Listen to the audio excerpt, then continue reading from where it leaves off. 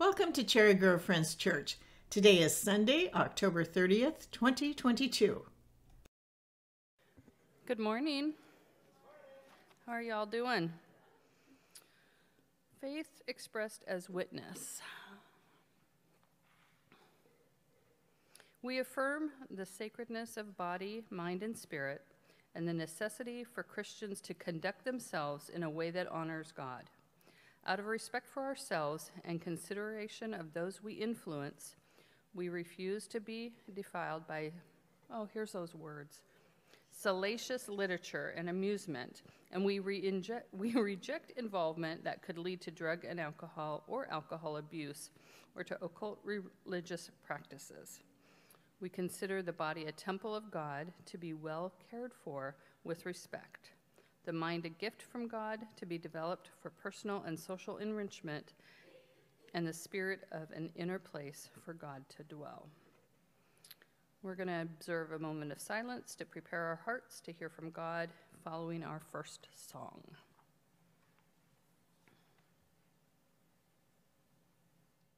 There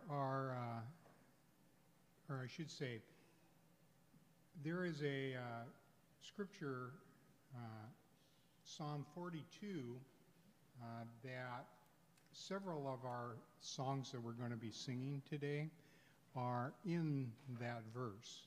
And I thought I would just read it first, considering that the Old Testament is looking at what we now know in Christ to be the reality. So it is looking toward the living water that Christ speaks about, that we can be cleansed and have a washing of to it. So as the deer longs for streams of water, so I long for you, O God. I thirst for God, the living God. When I go and stand before him. Day and night I have only tears for food, while my enemies continually taunt me, saying, "Where is this God of yours?" My heart is breaking as I remember how I used to be. I walked among the crowds of worshipers, leading a great procession of the house of God, singing for joy and giving thanks amid the sound of a great celebration.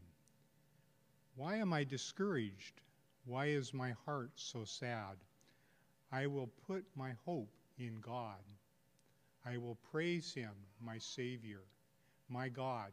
Now I am deeply discouraged, but I will remember you, even from distant Mount Hermon and the source of the Jordan, from the land of Mount Mizar. I hear the tumult of the raging seas as your waves and surging tides sweep over me. But each day the Lord pours his unfailing love upon me, and through each night I sing his songs, praying to God who gives my life. O God, my rock, I cry, why have you forgotten me? Why must I wander around in grief? Oppressed by my enemies, their taunts break my bones. They scoff, where is your God? Where is this God of yours? Why am I discouraged? Why is my heart so sad? I will put my hope in God. I will praise him, my Savior and my God. This first song has a scripture that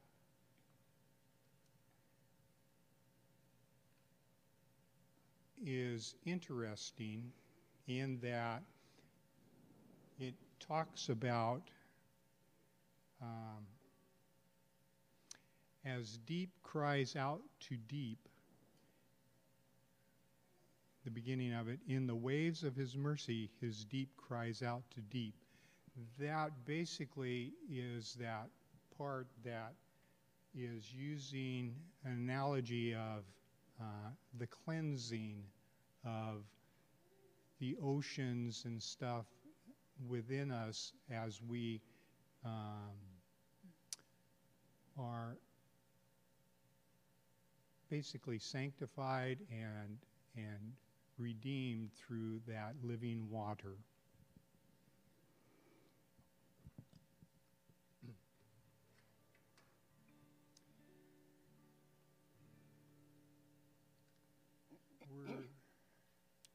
We're going to start with a very meditative seeking of the Lord through a prayer of, "Come, Lord Jesus."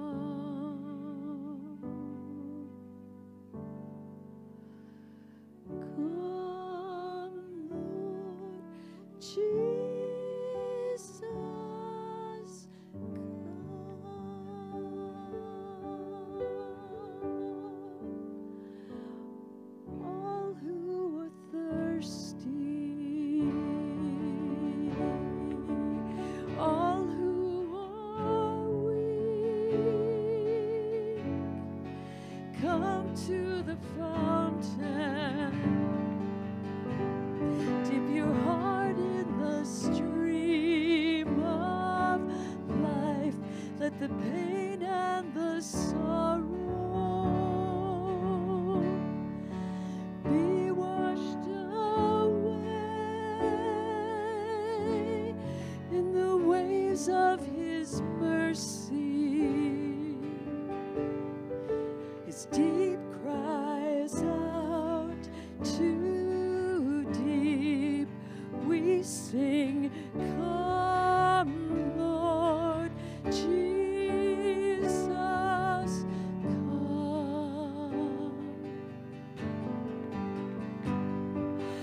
Come, Lord Jesus, come. All who are thirsty, all who are weak, come to the fountain. Dip your heart in the stream of life. Let the pain and the sorrow be washed away in the waves of His mercy. His deep cries out to deep, we sing, "Come, Lord Jesus, come." Come, Lord Jesus, come. Holy Spirit, Holy Spirit, come. Holy Spirit, come. His deep cries out, His deep cries out too deep. His deep cries out too deep.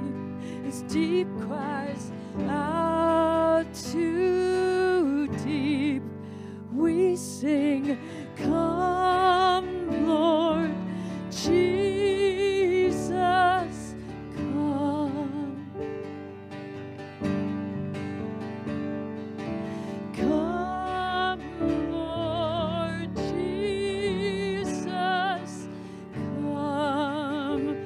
Holy Spirit. Holy Spirit, come.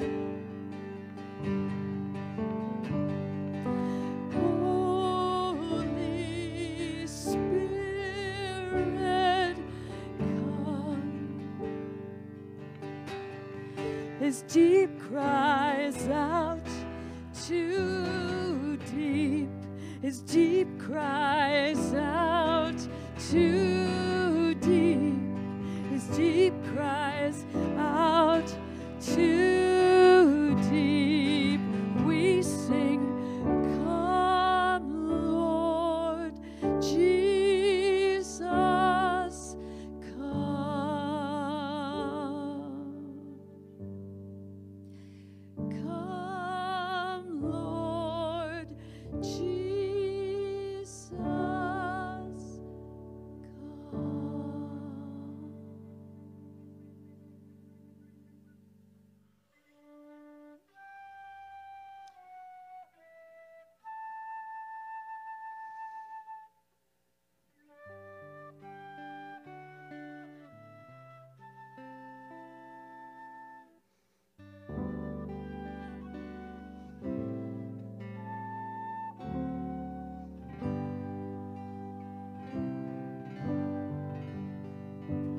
Oh, how he loves you and me. Oh, how he loves you and me. He gave his life. What more could he give?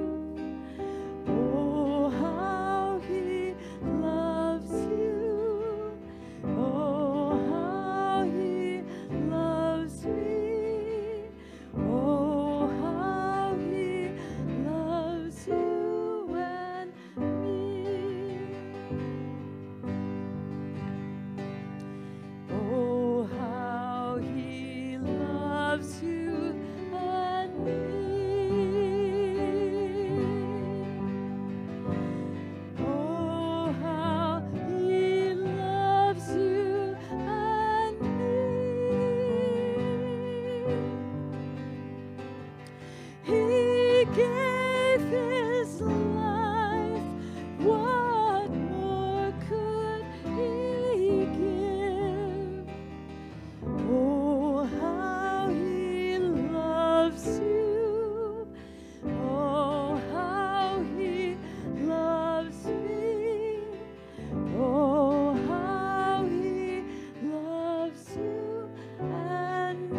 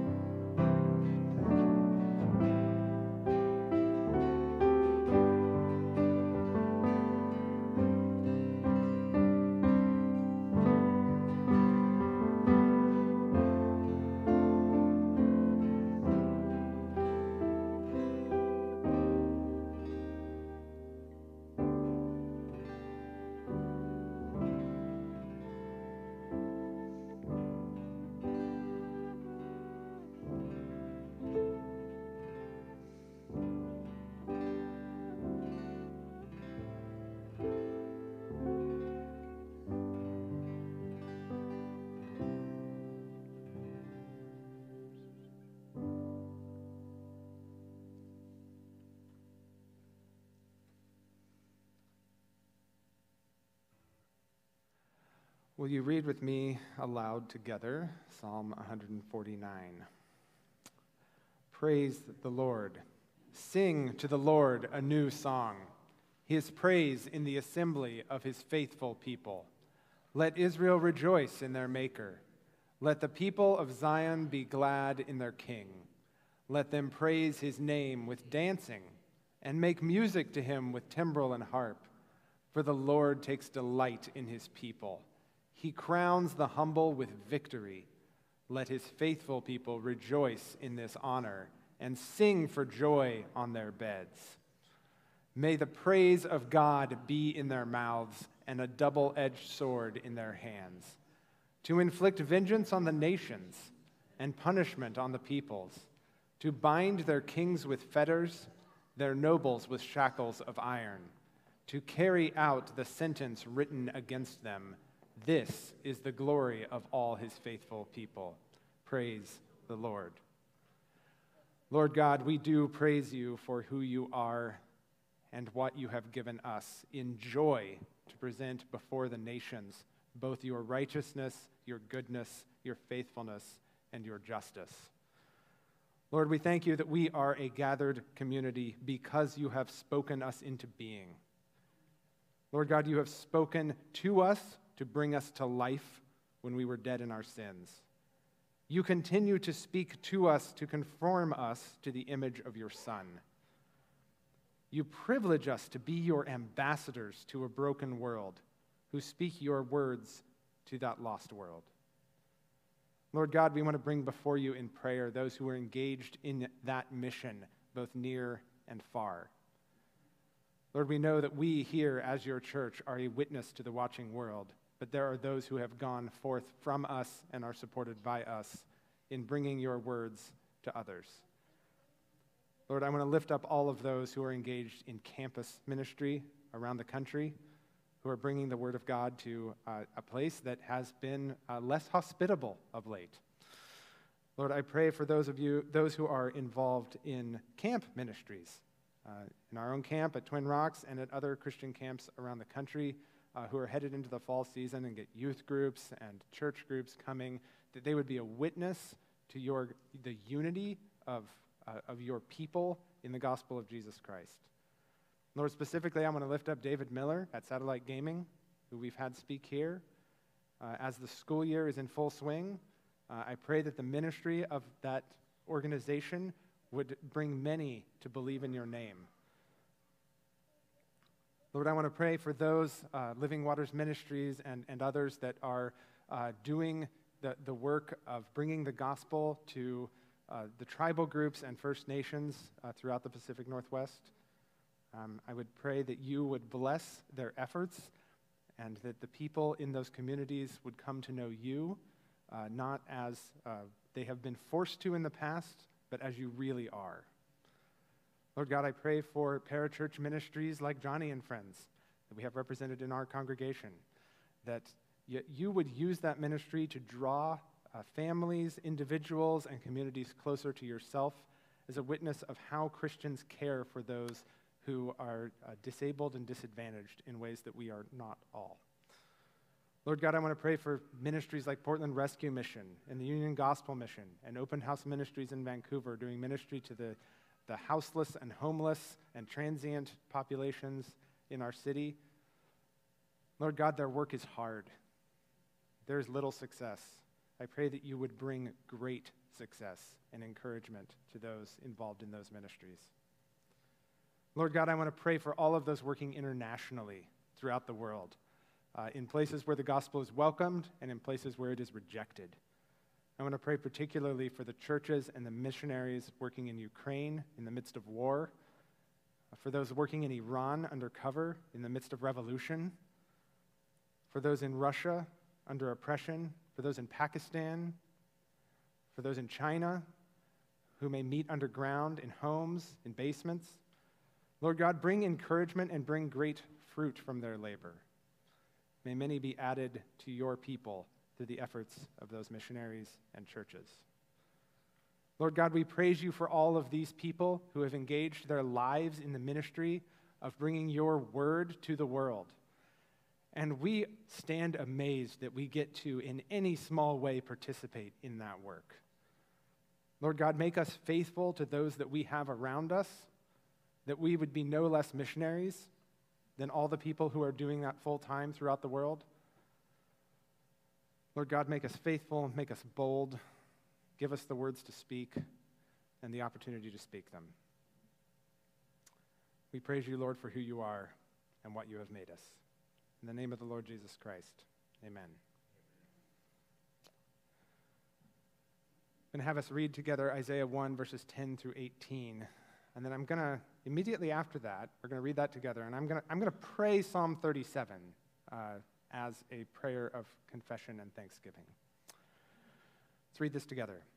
Hear the word of the Lord, you rulers of Sodom. Listen to the instructions of our God, you people of Gomorrah. The multitude of your sacrifices, what are they to me, says the Lord? I have more than enough of burnt offerings, of rams, and the fat of fattened animals. I have no pleasure in the blood of bulls and lambs and goats. When you come to appear before me, who has asked this of you, this trampling of my courts? Stop bringing meaningless offerings. Your incense is detestable to me. New moons, Sabbaths, convocations, I cannot bear your worthless assemblies. Your new moon feasts and your appointed festivals I hate with all my being. They have become a burden to me. I am weary of bearing them. When you spread out your hands in prayer, I hide my eyes from you. Even when you offer many prayers, I am not listening. Your hands are full of blood. Wash and make yourselves clean. Take your evil deeds out of my sight. Stop doing wrong. Learn to do right. Seek justice. Defend the oppressed. Take up the cause of the fatherless. Plead the case of the widow. Come now, let us settle the matter, says the Lord. Though your sins are like scarlet, they shall be as white as snow. Though they are red as crimson, they shall be like wool. Blessed is the one whose transgressions are forgiven, whose sins are covered. Blessed is the one whose sin the Lord does not count against them, and in whose spirit is no deceit. When I kept silent, my bones wasted away, though my groaning all day long. For day and night your hand was heavy on me. My strength was sapped as in the heat of summer. Then I acknowledged my sin to you and did not cover up my iniquity. I said, I will confess my transgressions to the Lord, and you forgave the guilt of my sin. Therefore let all of the faithful pray to you, while you may be found. Surely the rising of the mighty waters will not reach them. You are my hiding place. You will protect me from trouble and surround me with songs of deliverance. Lord God, may we be a people of confession. May we not rely on our activities, as God has no interest in meaningless rituals. And may we be a people of confession who come before you humbly saying, we have sinned, for you have promised to forgive us. Lord God, may we have assurance that you have forgiven us, that all who call upon the name of your Son will stand blameless before your throne. May that encourage us to great boldness in our lives. Lord God, make us aware of the sins that we do not know have plagued us. Thank you for giving us one another to carry each other in our moments when we do not even know what we're doing wrong. Lord God, may we be open to the correction of our brothers and sisters. May we be aware that what they are doing is by your will and for our good when they correct us. Lord, may we accept the transformation that you wish to do in our souls, in our hearts, and in our minds. May we become the image of your Son as you use the word of God, your word, to do a work in us, to transform us into the image of your Son. Lord God, I thank you for every person gathered here today. And I pray that as we clear our hearts and our minds, and we come before you to offer thanksgiving and request and supplication and prayer, that you would speak the words that we are to speak through us, that you would give us the awareness of what we should bring before our brothers and sisters, whether we should confess, whether we should be asking for intercession, whether we should just be sharing what you're doing in our lives. Lord God, make us instruments of your word to one another now. In the name of the Lord Jesus Christ, amen. The gospel reading this morning is Luke 19, 1-10. Jesus entered Jericho and was passing through. A man was there by the name of Zacchaeus. He was a chief tax collector and was wealthy. He wanted to see who Jesus was, but because he was short, he could not see over the crowd. So he ran ahead and climbed a sycamore fig tree to see him, since Jesus was coming that way. When Jesus reached the spot, he looked up and said to him, "Zacchaeus, come down immediately. I must stay at your house today." So he came down at once and welcomed him gladly. All the people saw this and began to mutter, "He has gone to be a guest of a sinner." But Zacchaeus stood up and said to the Lord, "Look, Lord, here and now I give half of my possessions to the poor, and if I have cheated anybody out of anything, I will pay back 4 times the amount." Jesus said to him, "Today salvation has come to this house, because this man too is a son of Abraham. For the Son of Man came to seek and save the lost." Thank you all for sharing your heart, your requests with us, and thank you, Erica, for that prayer. What we're going to do now is we're going to have another scripture reading. I know we do a lot of that. It's because I believe the Word of God is powerful and does incredible things to us when we listen to it. We're going to have scripture reading. We're going to do some more songs, and then we're going to have a time of open worship. If you're not familiar with that for some reason, this is the heart of our worship service, what we're doing right now. As we're setting aside the busyness of our lives, we're filling our minds with the Word of God, with the fellowship of the saints, with the praise of our God, and then listening for His Spirit to speak. And we believe that the Spirit speaks not just through the guy standing up front, but He actually can speak through you. So as we go into this time of reading Scripture and singing and worshiping God through both of those, and then sit in silence, open your heart to what God may be saying to or through you. So let's read together Psalm 119, verses 137 to 144.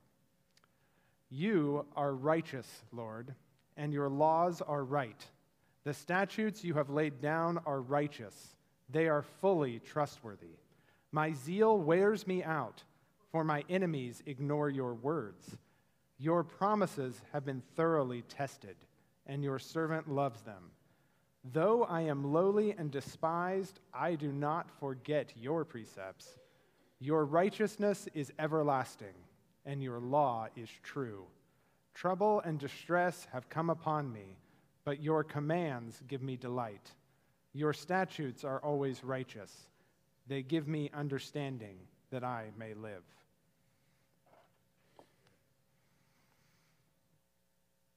That in one of these verses, we are going to play and you will sing. So we get to hear you guys really well. Okay.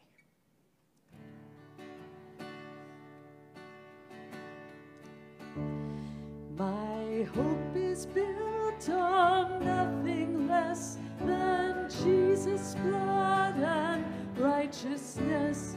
I dare not trust the sweetest frame, but wholly lean on Jesus' name.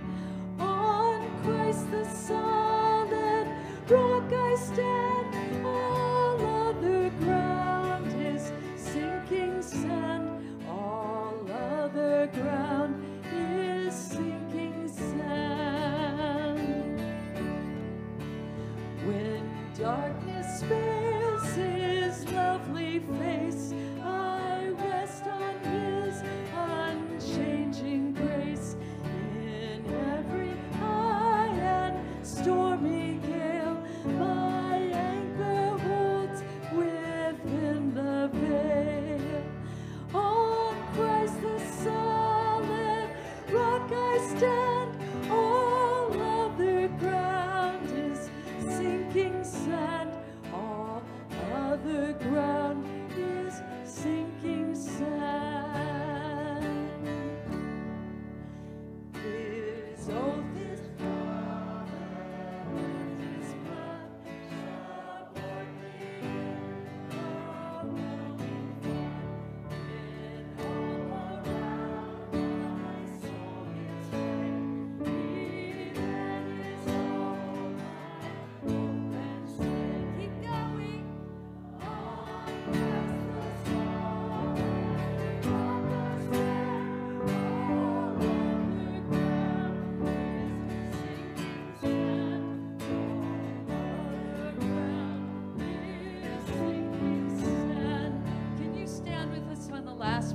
because it's talking about Jesus coming back and we're going to be going.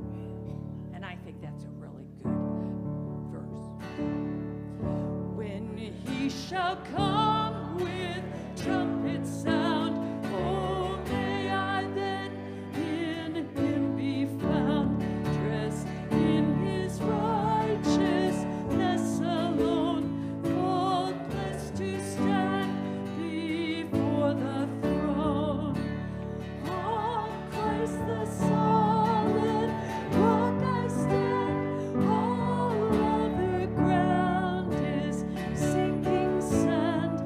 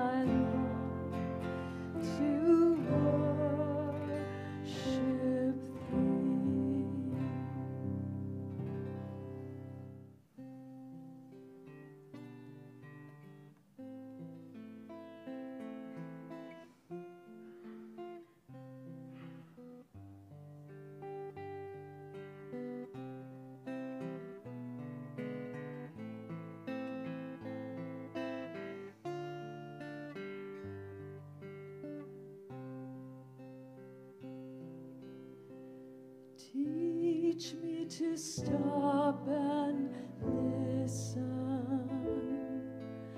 Teach me to center down. Teach me the use of silence. Teach me where peace is found. Teach me to hear you calling. Teach me to search your word. Teach me to hear in silence things I have never heard. Teach me to be collected. Teach me to be in tune. Teach me to be directed. Silence will end so soon. Then when it's time for moving, grant it that I may bring to every day and moment peace from a silent Let's do the whole spring. thing again. Teach me to stop and listen. Teach me to center down. Teach me the use of silence. Teach me where peace is found. Teach me to hear you calling. Teach me to search your word. Teach me to hear in silence things I have never heard. Teach me to be collected. Teach me to be in tune. Teach me to be directed. Silence will end so soon. Then when it's time for moving, grant it that I may bring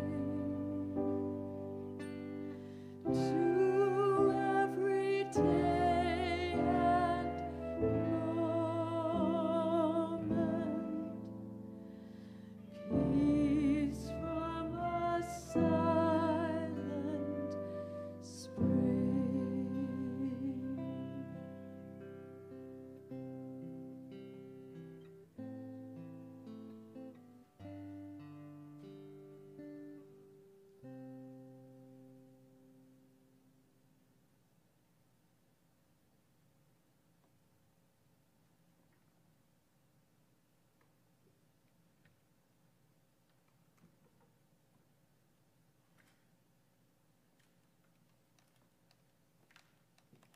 As always, my prayer for you is that you would do this thing that we just did every single day of your life. Fill your mind with the Word of God, with the worship of God, with prayers to God, with fellowship with the people of God, and hear from the Spirit of God. So keep at it. Good job. Let's do it more. Thank you for singing. Like, I am so blessed by hearing you guys sing, and I mean all of you. This thing will not stay on my ear today. We learn as much from the songs we sing as from anything else we do.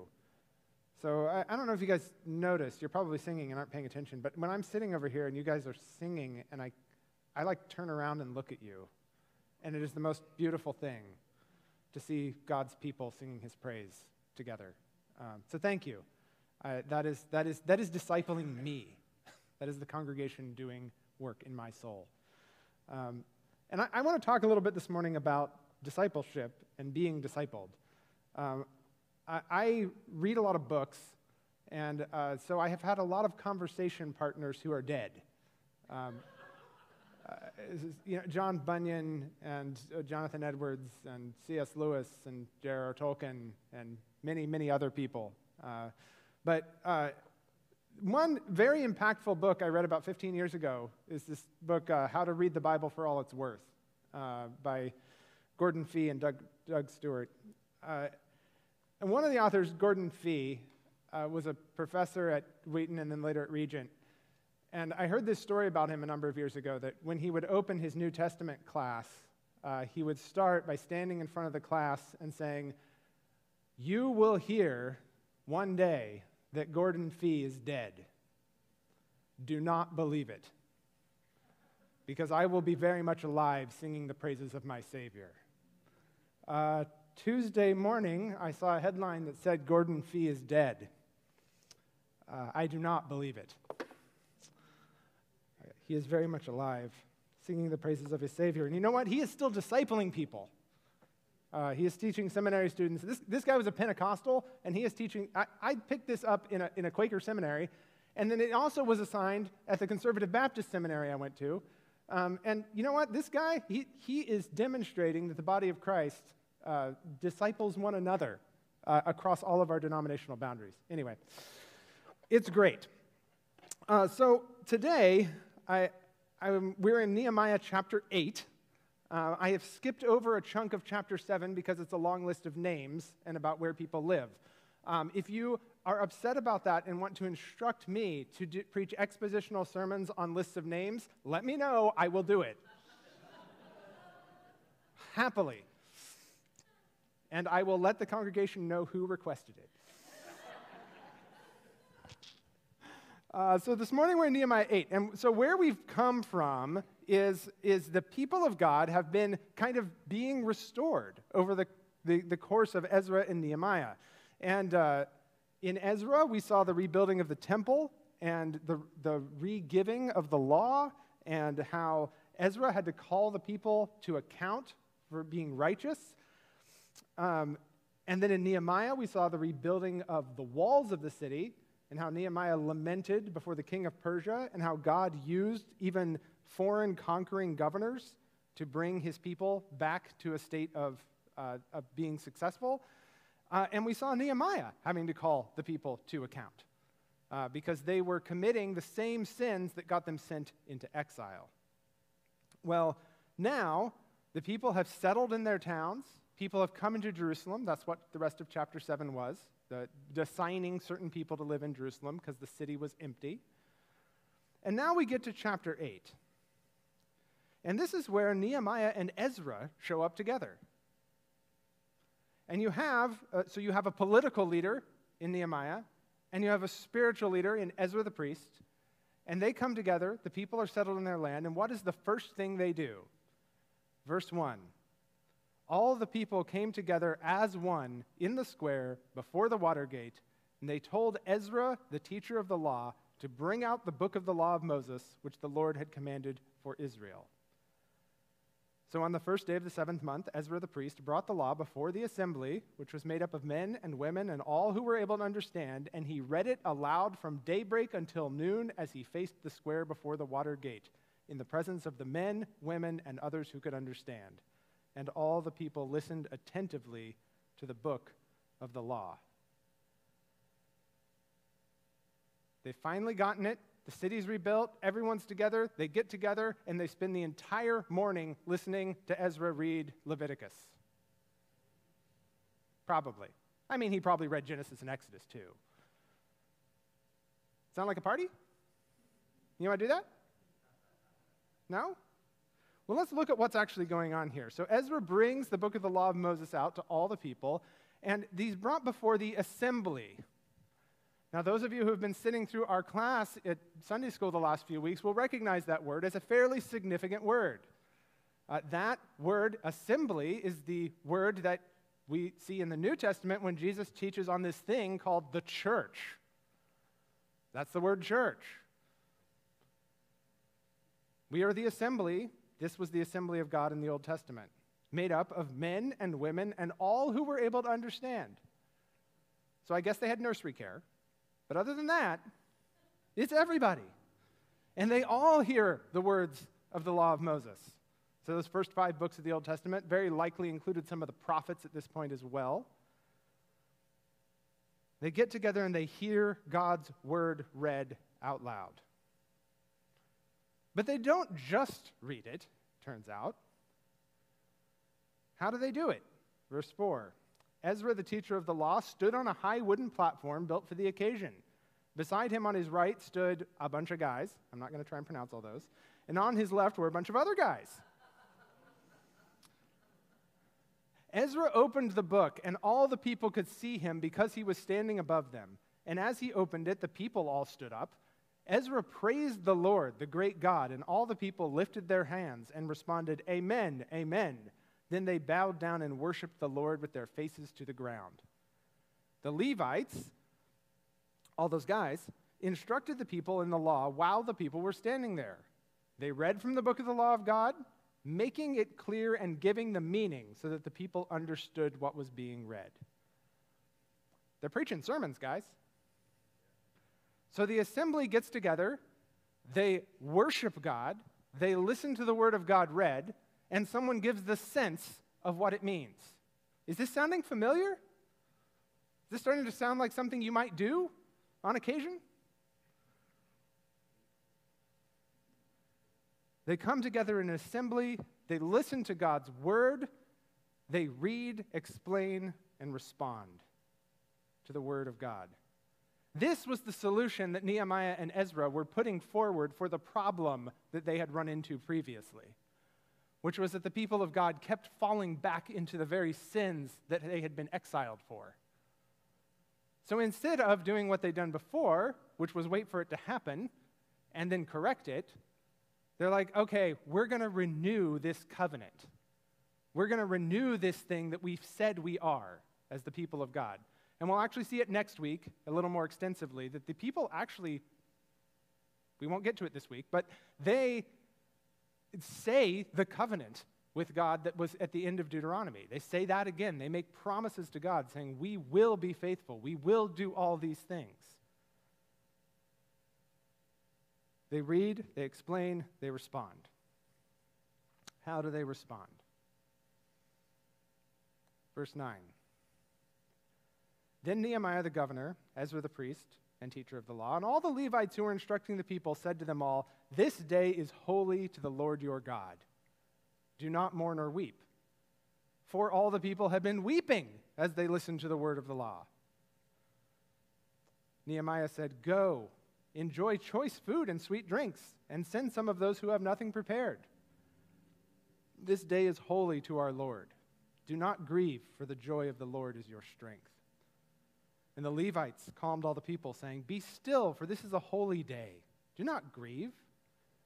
Then all the people went away to eat and drink, to send portions of food, and to celebrate with great joy, because they now understood the words that had been made known to them.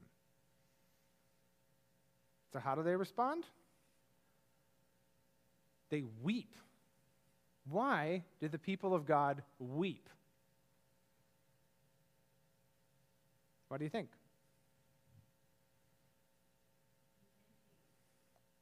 I think Andrea's got it. They heard the word of the law and realized, I don't measure up to this. We ain't doing it. They realized this thing that God has called us to be the people of God, that picture that was painted of the people of God in Exodus and Leviticus and Deuteronomy of what we were supposed to be like, we're not it. This happens 3 different times in the Old Testament. The other 2 times it was kings who brought the book of the law out and read it to the people, and there's a mass repentance. People realize we're not living up to this thing that we said we would do. But the teachers of the law, who are giving the sense of it, say, oh, you missed the point. You've missed the point. Well, repentance, that's good. But this thing that we've been given, this isn't about weeping. It's about rejoicing. For though we don't measure up, God has made a great promise that will carry us into the future. So go, as Nehemiah says, go enjoy choice food and sweet drinks. Have you ever said that to anyone? Hey, go enjoy choice food and sweet drinks. Because this day is holy to our Lord. Is that what you think of when you think of a day holy to our Lord? Choice food and sweet drinks? Hanging out with people? Sending food to other people? Celebrating with great joy? I submit to you, brothers and sisters, that the days that are holy to the Lord, that are most holy to the Lord, that God takes pleasure in, is the days when we, as the people of God, celebrate together the greatness of our God. And so they are doing here. They respond by weeping, but then they are instructed, no, this is about rejoicing. Because while you don't measure up to what you should be, that is not the end of the story.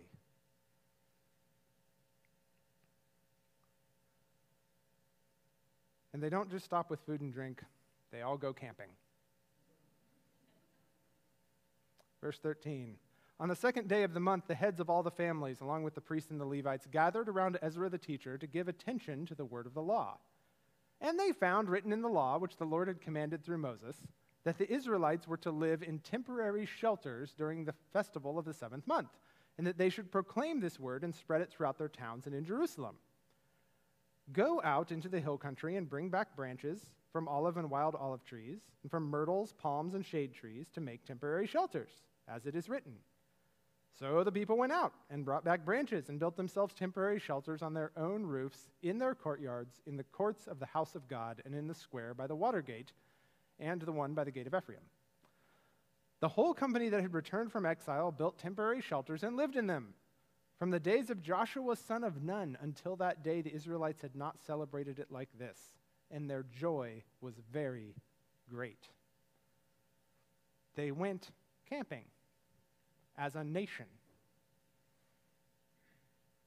And there's much to be said about what that meant, because God gave that direction so that they would remember that their ancestors were refugees who had to live in tents for many, many years. But I don't think that it is beyond us to take a little piece of the people of God camping out and having a barbecue around the campfire and sending choice food and sweet drinks to one another. There's nothing wrong with importing that a little bit to our own traditions and saying, you know what we can do? We can go have fun together. We can hear the word of God presented to us, recognize that we don't live up to it, rejoice that God himself will make us righteous, and then go have a party about it together. You know, if church in general looked like that, it might be easier to get people to come. Just going to throw that out there. Who's bringing a barbecue next week? No? Anyone? No. I seriously, I mean, we could do that.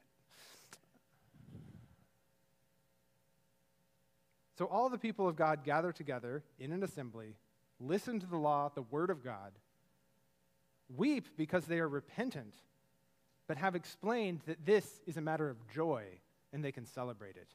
And then they do it. And finally, verse 18, day after day, from the first day to the last, Ezra read from the book of the law of God. They celebrated the festival for 7 days, and on the 8th day, in accordance with the regulation, there was an assembly. Repeat until done. Here, get together in an assembly, listen to the law of God, repent, rejoice, party, eat, drink, celebrate, repeat until done. Repeat until done. Keep at it. The people of God, from the days of Joshua, son of Nun, had not done it. Joshua. That means all the days of the king. That means David never did this. It means Solomon never did it. In the days of the prophets. They did a great many things right. You know what they missed? The party. They missed the joy. And I don't want to read backwards that David didn't have any joy in the Lord. He definitely did. But it seems like one of the primary lessons this book of Ezra and Nehemiah is not to miss the party. Yes, repent of your sins. Yes, understand the situation you are in the world, maybe as an oppressed group, as the Jewish people were then. But man, your God is awesome. And we should celebrate over and over. That line, they celebrated the festival for 7 days, and on the 8th day, in accordance with the regulation, there was an assembly. Well, that is both, I think, literal and figurative. They had a party for a week, but also when you see 7 and then 8 in the Bible, that means completeness. You know, God rested on the 7th day, and everything else takes place on day 8. It's a new creation. It's a reference to Eden, to the perfect garden. So our celebration is looking forward to the 8th day and the new creation. And in accordance with the regulation, there was an assembly. The assembly word again. So what are we looking forward to in the new creation? An assembly. Of who? Of all of us. Of all God's people. And one day I will get through a sermon without referencing Revelation 7, but today is not that day. Because the great assembly actually shows up in the book of Revelation. When that great question at the end of Revelation 6 has been asked, the wrath of the Lamb has come, and who can stand? They've heard the law of God, they're weeping. We don't live up to it, who can stand? And God answers it by showing John the great assembly. People from every nation, tribe, and tongue, crying out, salvation belongs to our God and to the Lamb.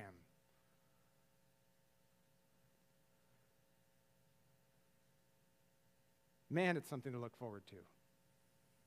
But it's also something to experience right now. You may not think of going to church as a joyous, celebratory occasion, but it is.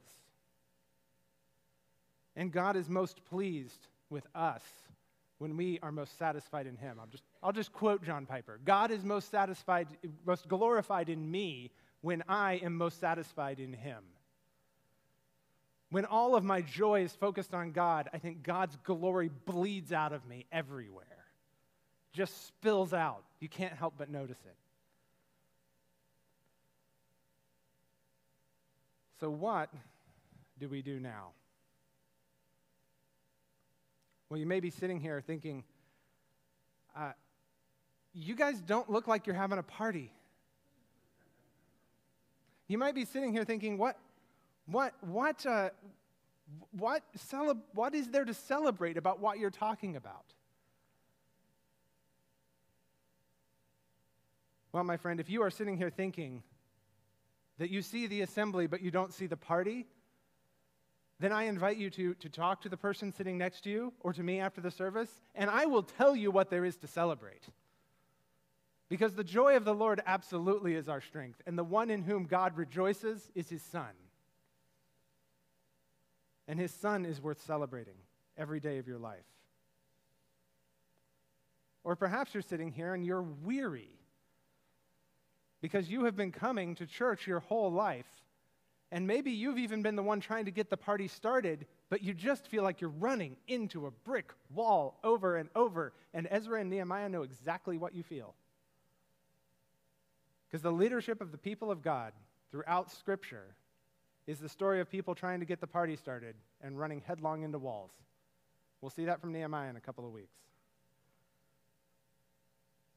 But you know what?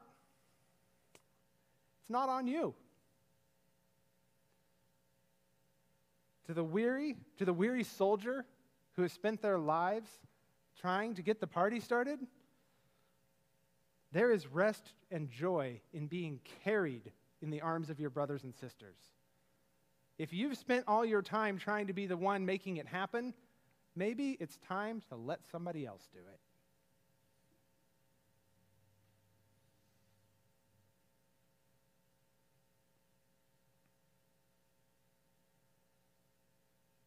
And maybe you're the eager one.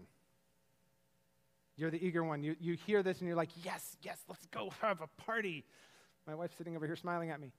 Yes, that's her. It's like we're having a party. We're having a party. Let's go. Let's do it. Are you the eager one?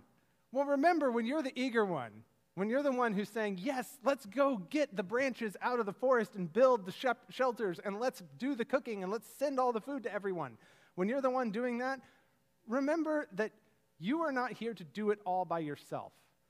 The people of God gathered all together to hear the word of God spoken.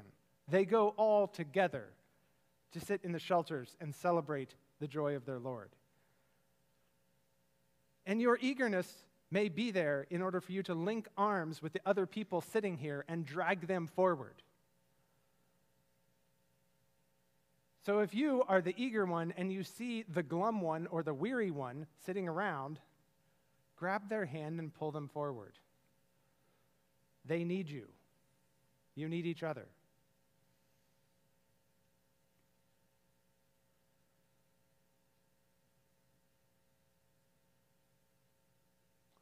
I'll return to Gordon Fee here. So one of the other stories about Dr. Fee was that having told his students that if they read he is dead, not to believe it, but that he is very much alive, he would leap on his desk and begin singing, "Oh, for 1,000 tongues to sing." There was more joy in that guy than anyone I've ever met. And he was a stodgy old university professor. So if you think that you don't have that kind of joy in you, I invite you to the example of men like Gordon Fee and of people like the people of God in Nehemiah 8. Let's not forget the situation they were in as they went out to celebrate the joy of the Lord. This was a remnant people. There were few of them. They had to organize a kind of national lottery to figure out who would be stuck living in Jerusalem because it was so dangerous. They were oppressed on multiple sides, faced opposition. That's been the story of Nehemiah, is the opposition Nehemiah faced. And it's not over. The opposition continues.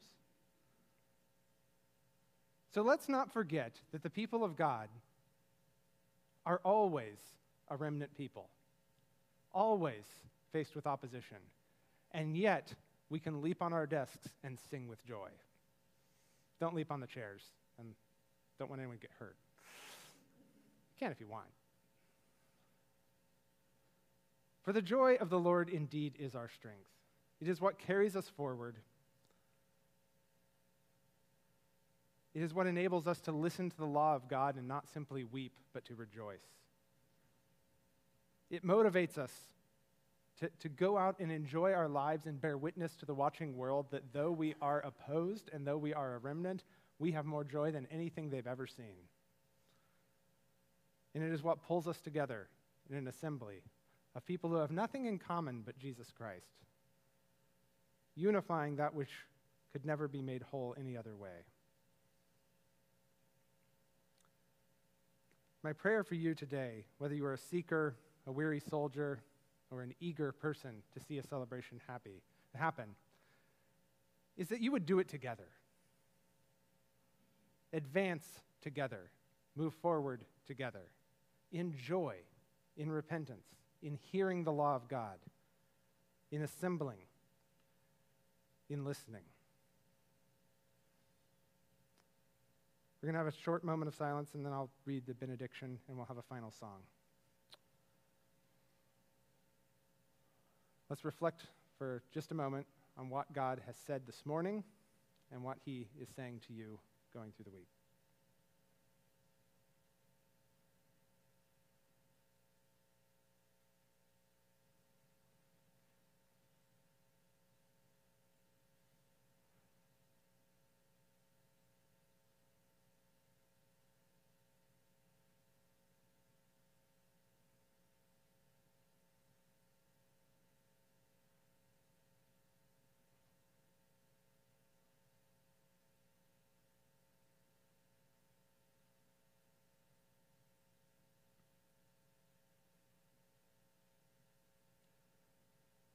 I'm going to read this morning from Ephesians 1, verses 17 through 23, while our musicians come up for the final song. I keep asking that the God of our Lord Jesus Christ, the glorious Father, may give you the spirit of wisdom and revelation, so that you may know him better. I pray that the eyes of your heart may be enlightened in order that you may know the hope to which he has called you, the riches of his glorious inheritance in his holy people, and his incomparably great power for us who believe.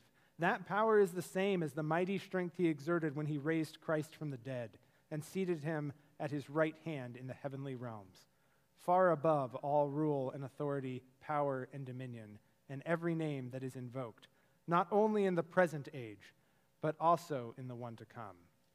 And God placed all things under his feet and appointed him to be head over everything for the church, which is his body, the fullness of him who fills everything in every way.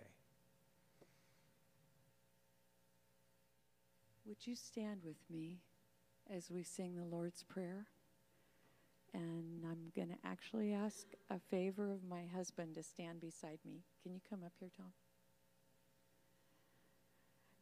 We were doing it with the music yesterday, and it's easier to just do it the way we do it as a congregation. Okay. Our Father, which art in heaven, hallowed be thy name. Thy kingdom come, thy will be done on earth as it is in heaven. Give us this day our daily bread, and forgive us our debts as we forgive our debtors. And lead us not into temptation, but deliver us from evil. For thine is the kingdom and the power and the glory forever.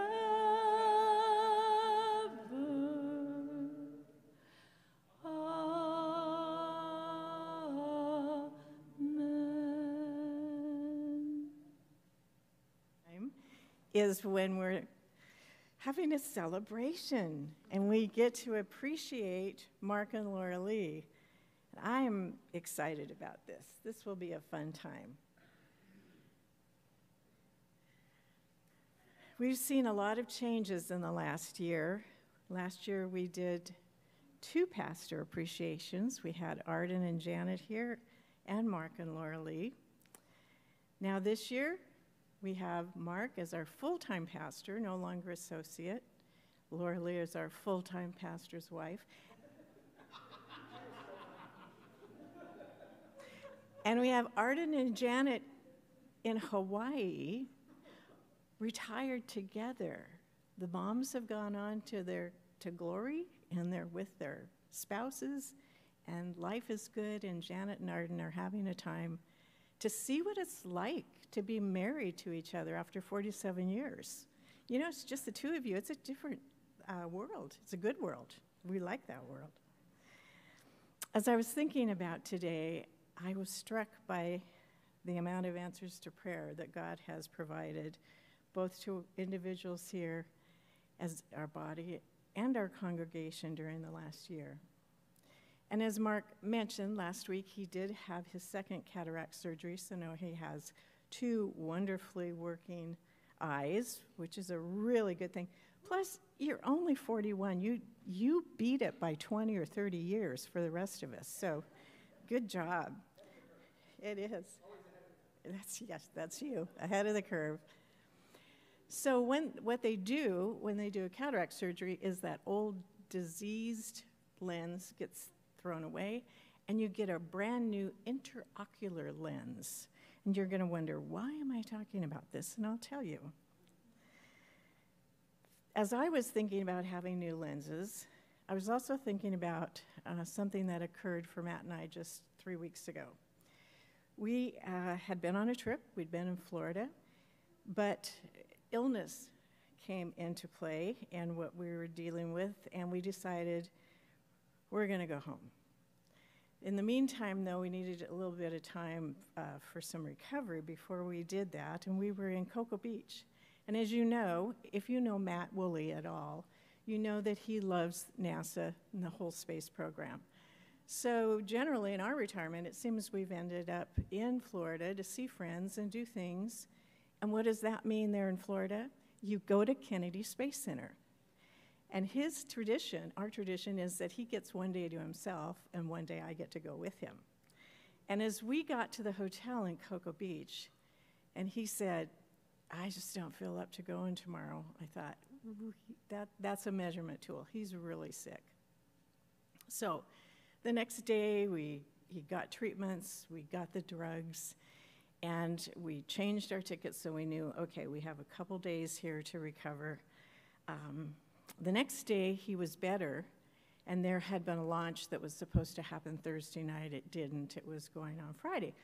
We have a favorite hotel there at Cocoa Beach where we always get a room looking at the ocean, which is probably, I know that heaven's going to be full of oceans because that's just so calming for some of us. So he felt good enough that we went out on our balcony, and he's watching everything, you know, about the countdown, and it's down to minutes, and suddenly he looks again, and it's down to 24 hours and minutes. So it had been scrubbed and moved to the next night, which was at the same time that we were taking off to come home. As we got on the plane the next evening, of course, changes happen in the seating sometimes, which was fine. We didn't care. We ended up with 2 people in 3 seats. That was pretty cool. But I had the window seat. That was wonderful. I don't get that very often. And as we were taking off, I looked out the window, and to the right of the wingtip was the launch. And I said, man, you got to see this. And so we got to watch until it went out of sight. And at that point, I knew that was God's graciousness to us. He loves to give us those joy-filled moments. You can call them God sightings, you can call them whatever you want. But I look at it as, if I can recognize that from him, it's like an interocular lens. I now can see. And I was so grateful for that time when we were together. And yeah, we didn't feel very good. We had some recovery to do. But God just said, here you go.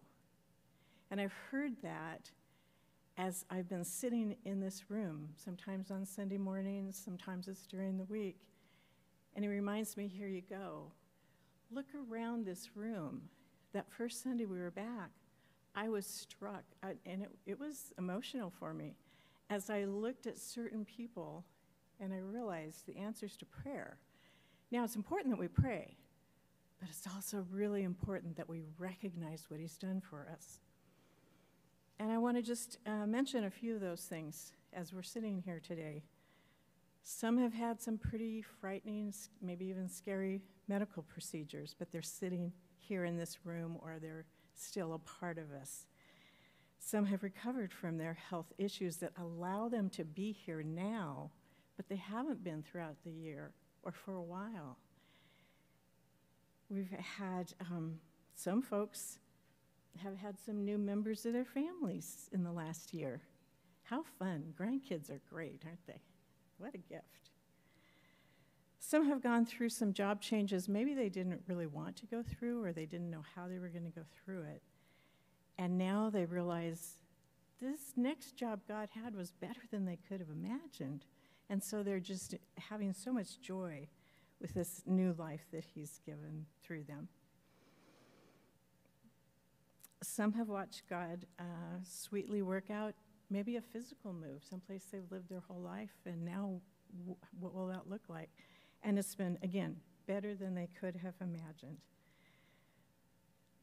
As we've all experienced this year, some have gone on to be with Jesus, and we miss them, but we know that they're there when it's our turn to go. And as I mentioned, some are in Hawaii, enjoying time together. So we have countless ways, and I encourage you as you're here or during the week, think about the here you goes that you've seen from God in this last year as part of our body. Laura Lee, 20 years ago I met you, and I think it was on your birthday. We were with your parents at Sherwood and helping them prepare to move here to Battleground. And I think back to that, of how the Lord knew what we needed. We didn't. We were a really hurting church in 2002. But he sent your parents, who have made such a difference in our congregation and our personal lives. One of the things I love most is that your mom brought with her something I believe she'd done at other churches, the phone carrying ministry. And she had a team of people who would call. You know, they had their group, and they'd call and they'd talk to us over the phone. And so it wasn't just praying for someone at church. It wasn't just huddling here. It was prayer over the phone, which for some of us was a new thing. I remember well many of those phone calls with your mom. And at that time, 20 years ago, a lot of our children were not married.